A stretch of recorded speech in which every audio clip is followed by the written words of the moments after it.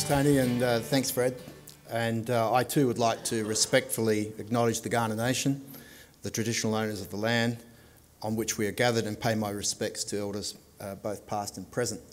When Tony mentioned the early journey which Shane, I and Tony were on with IHPA, right in the beginning, I think late 2011, it felt like Gough Whitlam being Shane and me being Lance Barnard, because IHPA as a board hadn't yet been formed, but we had to get on with the job. And you'll recall that we had a pricing framework pretty much underway, and some of the IHPA board members are here. It was a pretty hair-raising first meeting where we were presenting the pricing framework, and we asked the IHPA board to endorse it. And as you know, ABF is not exactly the simplest of concepts sometimes, and so the IHPA board were very, very good in endorsing the pricing framework with very limited time to actually look at it.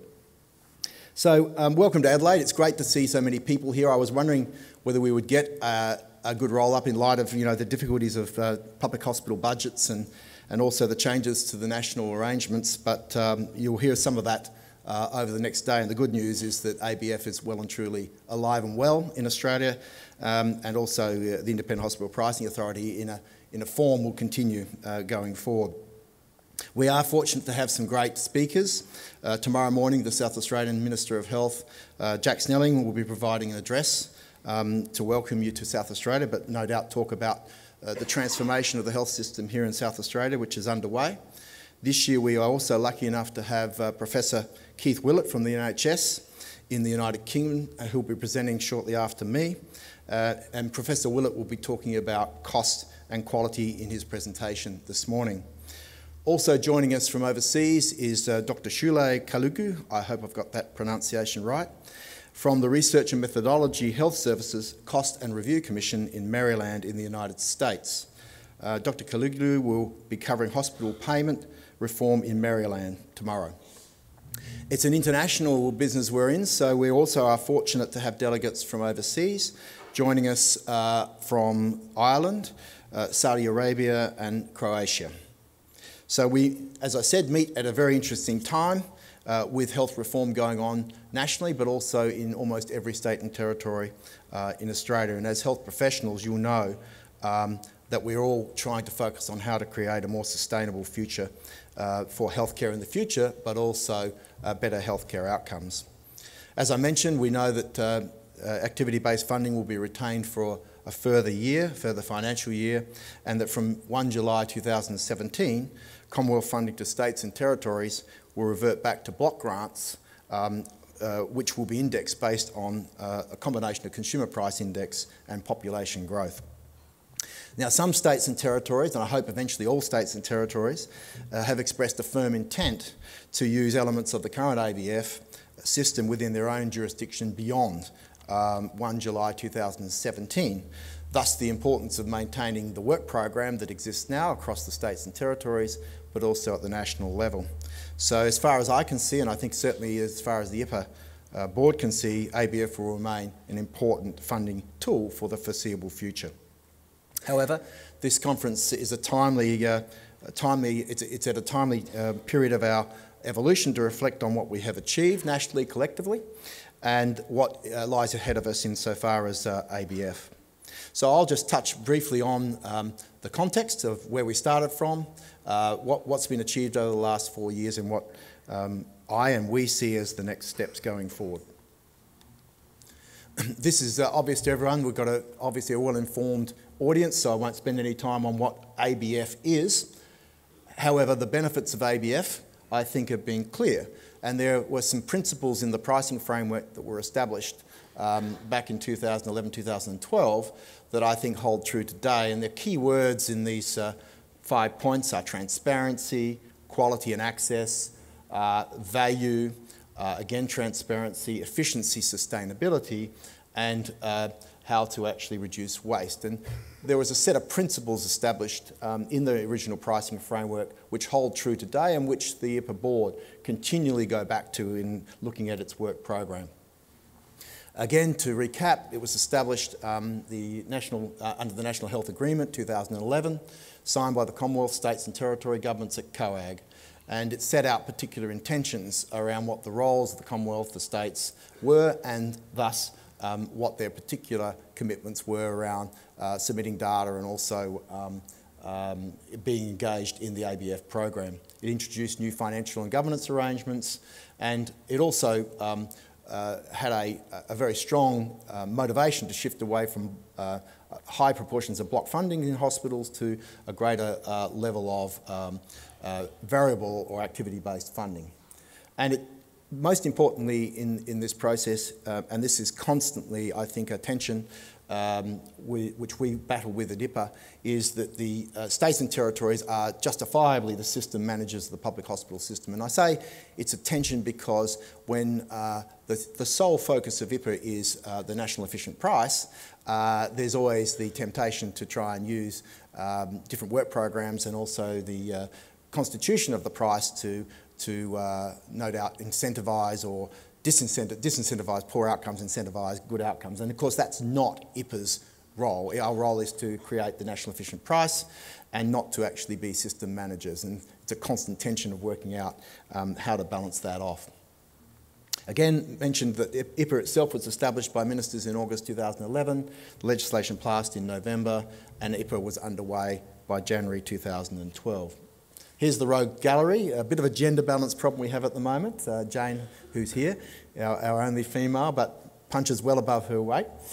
Shane on the left-hand side, I should have mentioned, is an apology. He can't be here today, Shane Solomon, because he's travelling overseas. Alan Bansimer going from left to right up top. Alan Bansimer, Bruce Chater, Alan Morris, obviously Glenn Appleyard, Jane and Michael Walsh.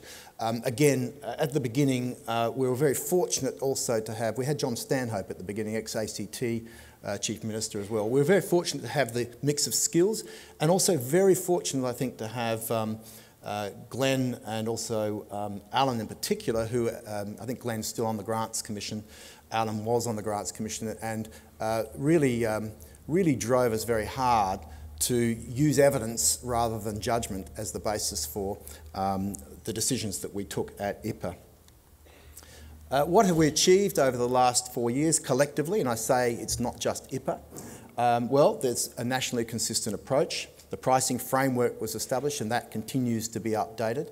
Again, I would call out an outstanding piece of work that was undertaken by Stephen Duckett and Sharon Wilcox in those early days that really set the basis for the pricing framework. If you get the chance to go back on the web and have a look at that original piece of work from them, it was one of the best pieces of work that I have seen in this area. There's been 4 annual determinations of the efficient price over that period, which is the benchmark or price signal. We had great debates early on as to whether it should be an average or whether it should be a median, and probably all the hospitals of Australia are probably pretty grateful that we decided on average, because median would have put quite a different outlook on the price. However, it does raise the issue, is it actually an efficient price, or is it actually an average of all the current existing costs? And so there's some debate about whether it really truly is an efficient price. Having said that, I think there's been a gradual movement of the cost, the efficient cost, or the movement of the actual cost of hospitals moving towards the efficient price in and around Australia. 3 annual efficient cost determinations have occurred for block-funded hospitals which are in rural areas. And also there's been an enormous number of refinements to classification systems, including mental health, teaching, training and research. There we go. This is a bit busy, these next 2 slides, so I'm not going to go through all the components. But the work program in 2014-15, there's been the revision of the pricing framework for 15-16, the determinants of the NEC and the NEP, ABF classification development, which has again moved through a number of different areas, particularly mental health, teaching, acute care, subacute emergency services and not admitted. Development of data requirements and standards. This continues to be an ongoing process because there's still quite a lot of variability in some of the databases, particularly the cost database, that we would like to obviously see greater improvement in. And the Public Hospital Services cost database development is certainly listed there in terms of the NHCDC round 18, the revision of the costing standards, etc. And of course, an important role for IHPA was the focus on research and education and evaluation of the program. Evidence-based ABF research is something in 15-16 and on that we wish to continue to actually focus on. It may or may not be commonly known that there's quite a large number of countries that actually purchase various licences from Australia for the AR-DRG system. We're very pleased about that. It's not a core revenue raiser for IHPA. The primary motivation for this is actually to further the cause of ABF and also to have robust classification systems, and we're just really delighted that we've got relationships with a very large number of countries, some of whom are in the audience today. This has been a source of immense disappointment to me that we haven't. I don't think, Tony, we've had one cross-border dispute to adjudicate on. In fact, in some ways, I'm glad we haven't had any cross-border disputes. The historic disputes have always been between New South Wales and the ACT, and I was somewhat looking forward to us being able to adjudicate one of those. But in this instance, it's probably good that we've not had to do that. In many ways, the ABF system may have actually partially or wholly eliminated some of the cross-border issues because it gives if you like, a common currency upon which people can agree about the different cost buckets and also budget allocations that should occur between states for patients that actually are located or reside or move between states. Here's a really interesting set of data, and that is you'll note the NEP from 2012-2015 has been relatively stable. In fact, surprisingly, in real terms, and actual terms for NEP 15 has actually declined in value. That's actually not so surprising when you consider the cost constraints that actually the Australian public hospital system has been under over the last 4 or 5 years. And I think the NEP is reflecting the cost pressures and also the drive for efficiency that's occurred over that time. And you can see it here with the NWAL, cost per MWAL is a significant slowdown in costs. I think this represents, if I recall, about $1 billion less per annum that the Commonwealth thought that they would have to pay out based on the original projections that occurred back in the forward estimates around 2010-11. So this efficiency, if you could call it that, I think has had a significant benefit to budgets, but is reflected very clearly in the cost per NWAL. Also, of course, there's data improvement, which I think has made a difference as well. The NEP indexation rate has declined because the indexation rate is somewhat based on a formula that reflects the cost for services and the cost for wages, etc., going forward. And it's not surprising the indexation rate has changed from 12 right through to 15. Indexation proves to be quite an interesting and complex topic at IHPA as well. Still much to achieve nationally. I think the media has been pretty good at actually pointing out over the last several months around the variability that occurs between DRGs and between clinical outcomes across the healthcare system.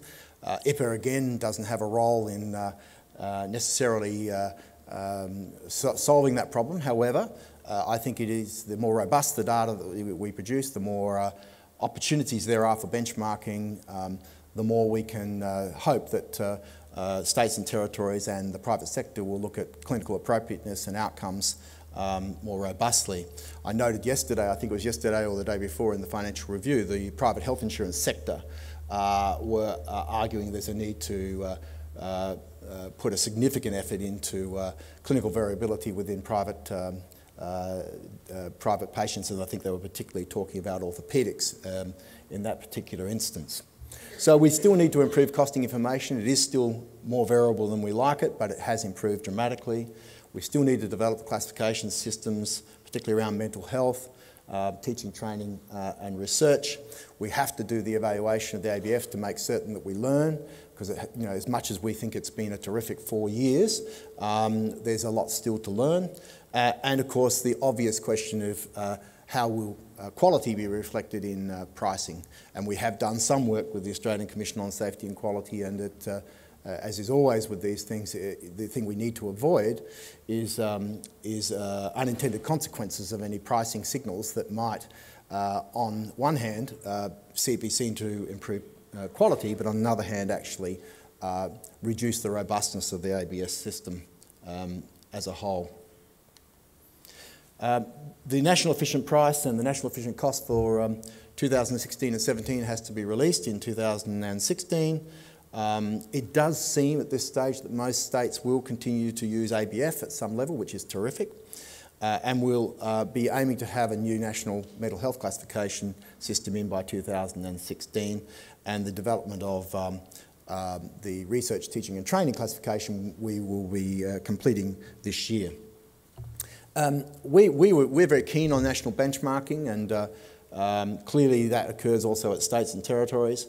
You can imagine with the power of analytics, the use of the PBS, the MBS, the ARDRG system, and the opportunity that that now brings, I think, for benchmarking and for examining different ways of providing healthcare pathways and services, I think is tremendous.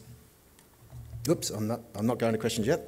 So coming back to IHPA itself, as announced in the May federal budget, IHPA has received funding over the forward estimates and will continue to work towards the successful delivery of the National Efficient Price and the National Efficient Cost determination for 2016 and 17. But ultimately, health reform relies on us as health professionals to keep focused on the key objectives that we need to focus on, and to continue working collaboratively as we strive to make Australia's public system one of the best in the world.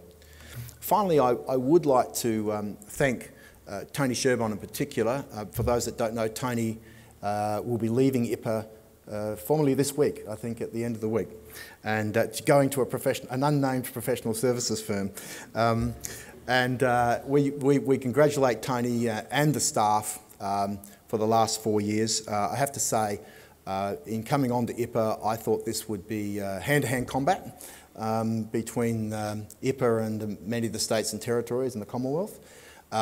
You might think it's been hand-to-hand combat, but to be frank, this has been incredibly rewarding, and through Tony's efforts and your focus and the team's focus, I think, considering what a federation can do and cannot do, I think a tremendous amount has been gained over the last 4 years. So thanks, Tony, and we wish you well in the future. So I hope you enjoy the conference, and I don't know whether there's any chance for questions, but if you've got a question, I'm happy to have a go. Any questions anyone's got? Otherwise, we'll hand over to Tony. I'm really kind of hoping you don't. This is one of those conferences that I'd have to probably get Tony and James to answer a technical question. No? Great, thanks very much.